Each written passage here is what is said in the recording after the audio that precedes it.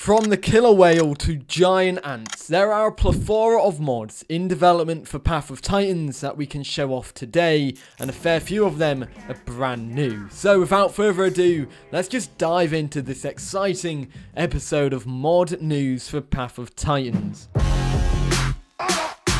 The killer whale, also known as the orca, is a hotly anticipated mod being developed by the Divine Beast team, and this is one that has definitely been heating up a little bit in its development recently, with a whole swathe of brand new animations showcased by one of the animators, who is Sad Ek. And these were these animations. We got to see the rest animation, the beached movement animation, the swimming animation, swimming up, and swimming down. So we got to see a whole plethora here, but this did come with some sad news as well. It kind of was a little bit of a counterbalance to some sad news that we heard from the lead developer of this mod, who is Dr. the 11th, who said this. For everyone asking for updates, sadly I can't share anything at the moment. My PC died, and at the moment I'm unsure how expensive it will be.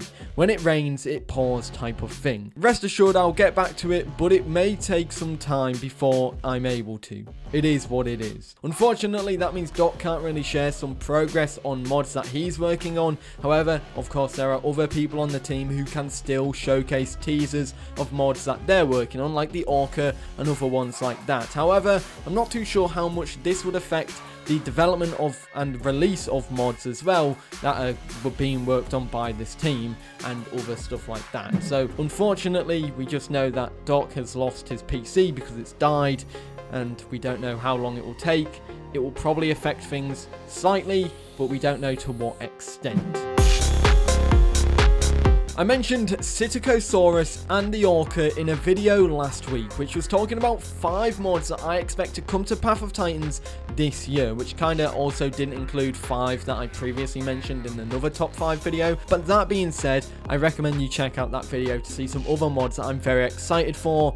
And, well, since then, we've got a lot of news regarding Psittacosaurus, and it's even progressed even more as a mod as well. Firstly, we've got all these screenshots, which I'm assuming have come from testers, and it looks really nice. I love the skins and how it looks just in-game. It looks perfect. It's a really, really gorgeous mod. We also get to see the baby model for the Psittacosaurus, and it's absolutely adorable with its big, beady eyes. And since I made that video previously, I said in the video it had 46 out of the 58 tasks completed. Well, now it's at 52, and the funny thing is, it was at 52 when that video released, so I'd already finished editing it when it had gone to 52, so that was a pain. And you know what would be funny? If that happens again right now, when this video goes up tomorrow and it's at like another number, another big number, maybe it's done by then. However, these are the tasks that are left in the development of Psittacosaurus. Skin painting, emote 1, which is question marked, emote 2, which is question marked as well, scratch and groom emote, and animation assets and icons. So there's not much left to go for this mod. It's likely already in testing, but yeah, that is that. We literally have 6 tasks left before this mod is ready to go, essentially. But we also do have to talk about something that I mentioned briefly in my last video, and that is it's going to have a burrowing ability, which is very, very exciting. So regarding burrowing, we do know some things. You can burrow whenever during walking or running, just as long as your stamina allows it. There will be no abilities that will affect burrowing in any way. There will be no burrow system, and maximum burrow size will be 15 seconds. So the length of time that you can be in a burrow is 15 seconds. Now, I have heard that apparently when coming out of a burrow, you do deal damage to a dinosaur, and that's probably just because it has the same overlaying like effect as a charge, so that might be the case there, but I'm not entirely sure if it does damage or not. Feel free to let me know in the comments, or Kells, if you're watching this, let me know. But also, this is a great ability. It will be the first time we ever see an ability like this in the game, which means obviously Primordial Tyrants, they're pioneering this one. We already have a giant spider in the form of Giga Arachne. Now we will see giant ants in the game as well. Introducing Formica magna, which is a giant ant being introduced by the argilla team, ready to defend the queen and hive. All we have so far is a glimpse of the model, but honestly, giant ants are going to be terrifying in the game as well. We also have some concept art for it, and it, as they've said, it's going to be an omnivorous creature. And looking at the art that we have, the concept art, it looks like it's going to be about the same size as Latina Venatrix, but it will also be able to focus on, and looking at it, it looks like it might have a pounce ability as well, but it will focus on teamwork and special buffs in the game as well. I do wonder, is anyone here scared of ants like people are scared of spiders? I'm very curious about that. But yeah, another creepy crawly enters the game. Enjoy this one while you can.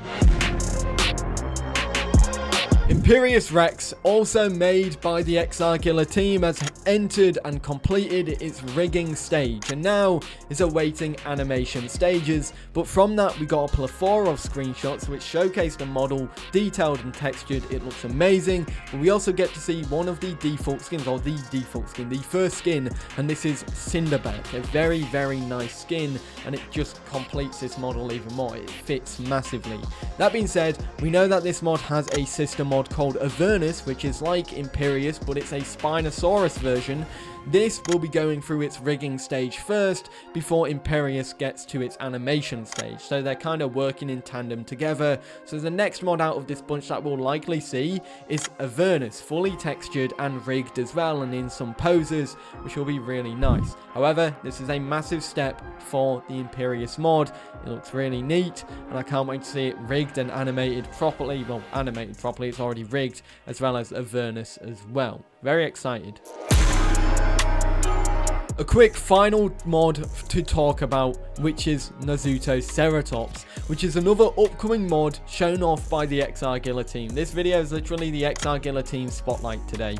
This is a new Ceratopsian for the game's roster, and if you don't know what Nasutoceratops is, let's really quickly have a quick up to speed on this dinosaur. Discovered in Utah and described as the first centrosaurian ceratopsid from the Kyparowitz Formation in 2010, Nasutoceratops was officially formally described in 2013 by Samson and others. With a short snout and unique rounded horns above its eyes, it made it kind of resemble that of modern day cattle.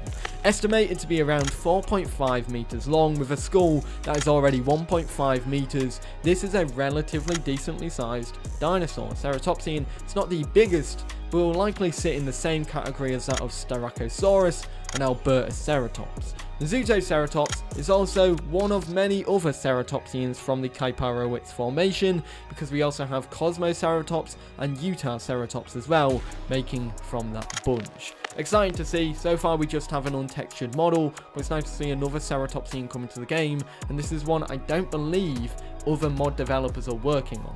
With that being said, and everybody, that is all that we have for this video of mod news. Let me know of these ones which one you are most excited for in the comments down below, and if you want to check out my previous mod spotlight video, we talked about upcoming mods for 2024, my 5 top picks, and if you want to see what they are, I recommend you check out that video. Anyways guys, I hope you enjoyed, and I'll see you in the next one. Have a great day. Peace.